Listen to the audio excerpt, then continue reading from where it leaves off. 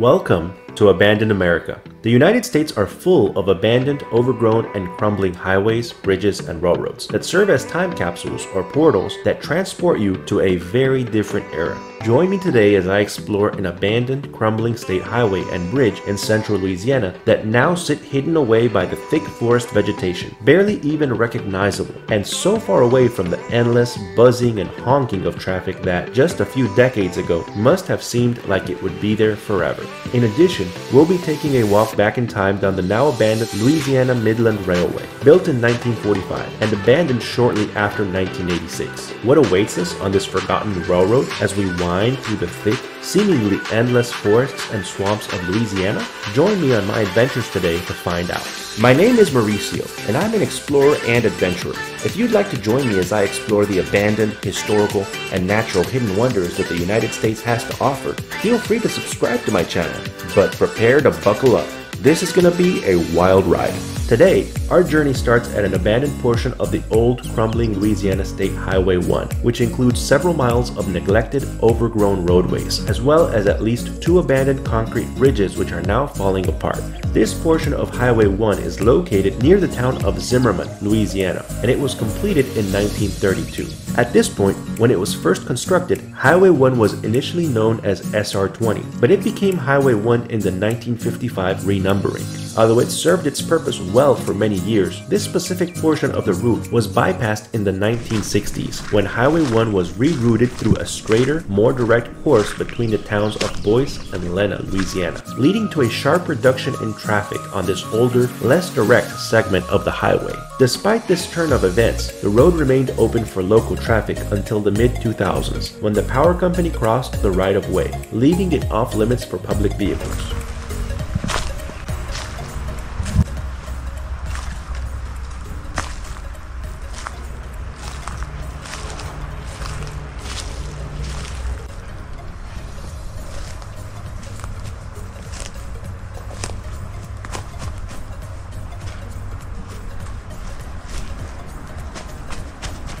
It is currently abandoned and being consumed by the majestic, vibrant forest, even forming beautiful tree tunnels at some points along the way. For me, coming in the summer meant that the forest was covered in giant spiderwebs, inhabited by large, less than friendly looking spiders. So, avoiding them was a somewhat stressful challenge, which fortunately I was able to accomplish, for the most part.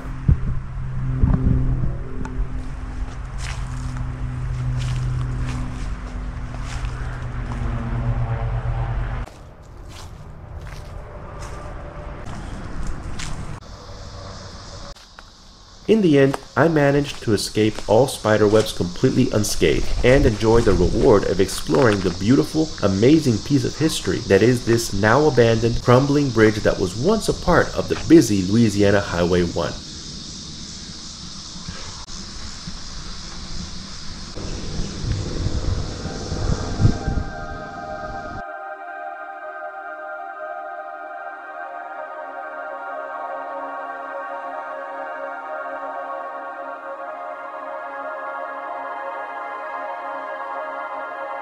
Not too far from this location lies another one of Louisiana's forgotten, overgrown historical treasures, a currently abandoned portion of the old Louisiana-Midland Railway. The Louisiana-Midland Railway was created in 1945 and stretched for 77 miles between Pacton and Vidalia, Louisiana, on a track originally built by the Louisiana and Arkansas Railway. It was purchased by Illinois Central as part of the Mississippi Central Railway in 1967 and eventually shut down in 1985. The line was auctioned off in 1986 and subsequently scrapped and/or abandoned.